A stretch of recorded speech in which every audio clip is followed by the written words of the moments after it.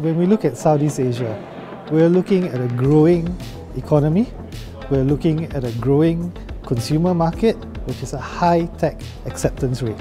Serbian companies can look to diversify, and Southeast Asia presents that opportunity.